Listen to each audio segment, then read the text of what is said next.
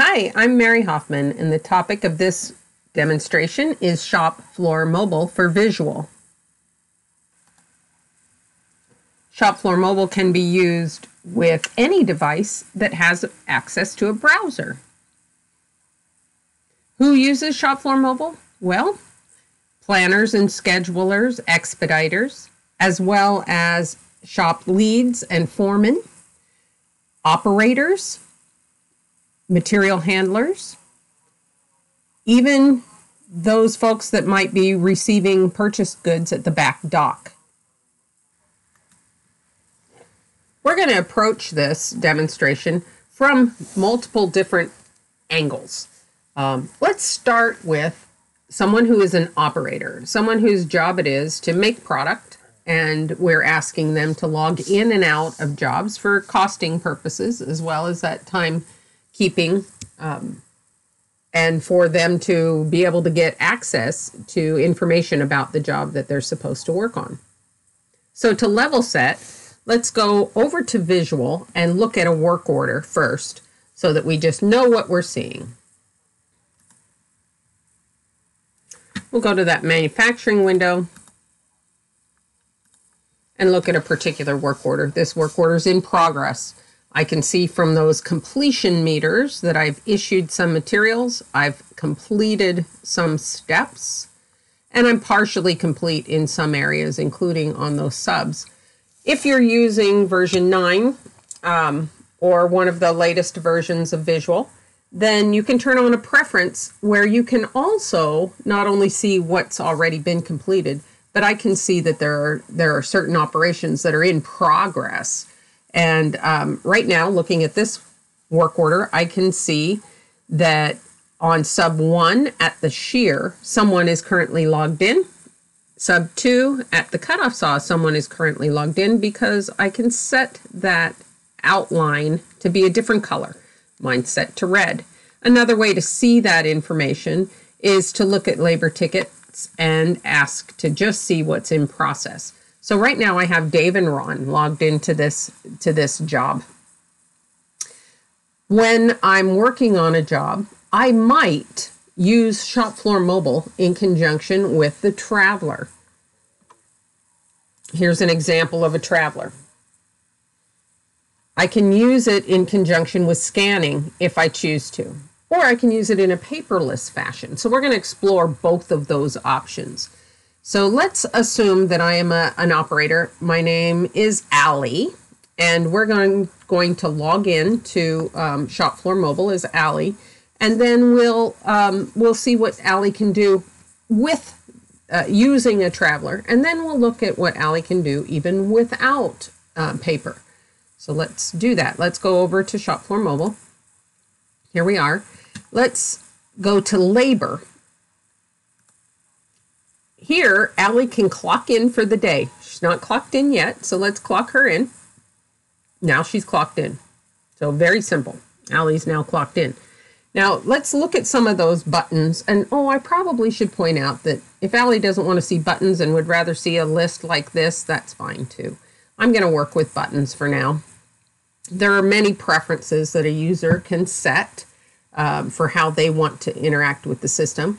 And I also should point out that from a security standpoint, that Allie is only going to have access to those areas where we grant her access. Allie might not be someone who, for example, would ever do purchase receipts or would ever issue materials in and out of work orders or move from location to location.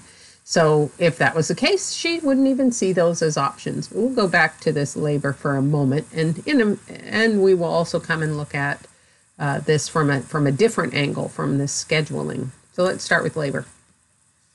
Notice some of the options here.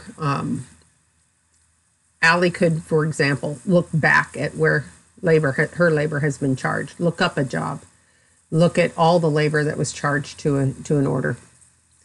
Look at other employees that might be checked in. That might be something that you leave to foreman, and maybe Allie wouldn't see that particular one. If you want folks logging in and out of indirect activities like meetings or cleanup or whatever that might be, you can allow them that same access. But let's assume that I'm using using this in, I can use it with barcoding in scan mode, or I can just type information in. But let's assume that I'm back on that work order, that same work order, and I scan that work order and it fills in this information for me. And I scan onto a particular step, happens to be drill. So now Allie is logged into that particular step and she can go to work. Now another thing that Allie could have done is come into the scheduling area. And now what she's seeing is those areas where she is skilled to work, or those work centers or resources that Allie might log into. Drill, grind, mill. When she says which area she's working in this case, drill, then what she gets is a list in priority sequence of the jobs that she is to work on, or that's in front of that resource in priority order. So the instruction is pick the first job. If Allie could log into this job, we've already logged her in, but she could log in right from here and just say, I'm ready to start this job. And then click there and she'll be on the job. We already logged her in. While on jobs like this one, an operator can see instruction, can see documents, can see pictures, also can add documents if you choose to allow them to do that. So they can be looking at, in this case, drawings, but it could be anything that is attached to that work order, either to the entire work order or to this very step. So with Shop Floor Mobile, you truly can be paperless if that makes sense in your environment. So we've logged Allie into this particular job. Let's go back and look at visual and look at that job. And we should see that we now have not just the two operators that were logged in previously, but we should also see Allie logged into the drill. We don't need that traveler. Let's just go look at the work order. Sure enough, now there is a red outline around that drill.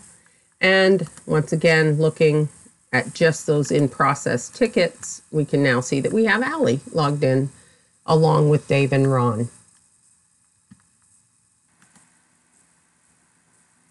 When Allie's finished with the job, she'll simply say, I'm done with that job, stop job, and give any quantity complete, any deviations, any comments that she chooses to, and that will create the labor ticket entry, complete that labor ticket entry, and charge the job for her time, the elapsed time that she spent.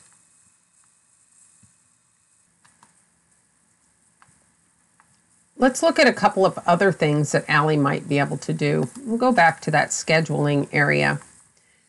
If your environment is such that it allows operators to log into multiple jobs at one time, that's very simply done here in the scheduling area. As an operator, you can click on multiple jobs and clock into all of them at one time. Other things that are here that might be important for an operator to see, let's just say that there are additional details that are needed. So here's some more information about this particular job.